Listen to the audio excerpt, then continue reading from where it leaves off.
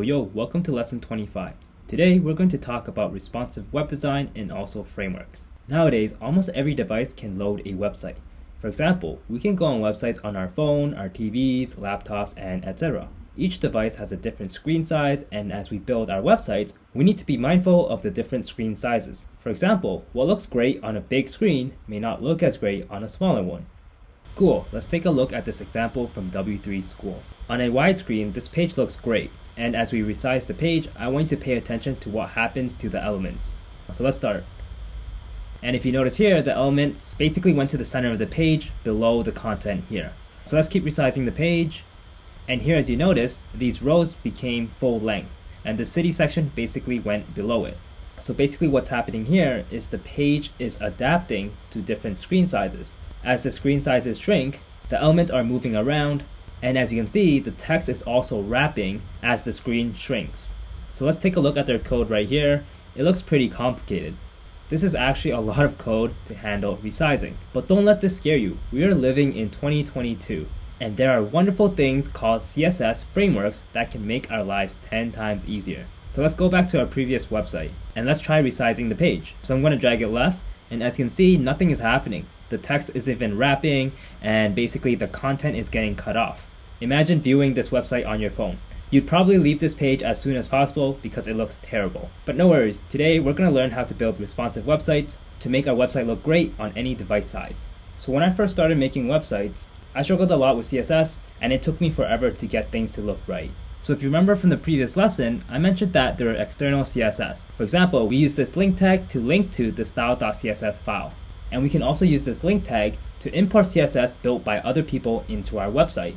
Some great CSS frameworks that I like are Bootstrap, Materialize, and also Tailwind CSS. So these frameworks are amazing and they make building websites so much easier. So before we do anything, I just want to make a quick note that when you work at a company, in most cases, they would have something called a design system, which contains readily created assets that can be used across the board. The goal of this is to ensure consistent design and also help speed up development time. So instead of us rewriting CSS classes and etc., we should use things created for us. I'm not saying that you shouldn't learn CSS, but I'm saying that we can probably get away without being experts at it. Of course, you should also practice CSS on the side, and you should also understand how it works. Cool, now let me show you how to use a framework. So for this video, we're going to learn how to use Bootstrap. So first go to the Docs tab, and under the CSS heading, we can just copy this code. And now let's go back to Replit, and let's drop this under the link tag. So paste. So notice here, the href is referencing a website, and the first link here is a CDN. And basically, CDN stands for Content Delivery Network. And it's just basically servers all over the world that speed up the delivery of web content, bringing it closer to where users are. So you can kind of think of this as playing an online game. For example, there are different servers, one for NA, one for Europe, one for Asia. So if you live in North America, you probably want to connect to the NA server. So similarly here, the files for Bootstrap are distributed on different servers across the world, and we're getting it from the closest one, so that way it loads super fast. And also, CDNs are known to cache content, which means that they store a local copy of it, so that way it doesn't have to download the files all the time, and it makes delivery of content more quickly. Cool, let's go back to Bootstrap. Let's go to the layout header and click container. So basically, containers are a fundamental building block on Bootstrap. They're mostly used to contain content, and it makes the content responsive to different screen sizes. So if you scroll down the page, you're going to see examples of how to use it. So since we imported Bootstrap into our project, we can use the CSS provided by Bootstrap. So in this case, we can use the container class to add responsiveness to our website. So let's copy this line and go back to Replit. So all we have to do is wrap our content inside this div. So let's add it here. And now let's hit tab on everything else. And now let's close the div. And now let's click run. Cool, and here as you can see, our page looks a bit different. It looks like by adding the container, we kind of lost the green background on our body. But anyways, let's try resizing our page now. Look at that, our page is actually moving as we resize.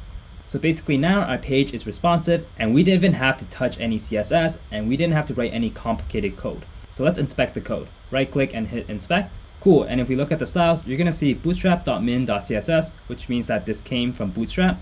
And if you look here, you're gonna see at media minwidth 576px, which looks like what we saw in the example from W3 Schools. And basically, we didn't even have to write this. Bootstrap wrote it for us, and now we get it for free, which is super awesome. Cool, so make sure to check out Bootstrap. There's a lot of cool components that we can add to our website. For example, you can go to the Components tab, And inside here, there's a lot of different stuff you can add to your website. For example, let's check out the nav bar.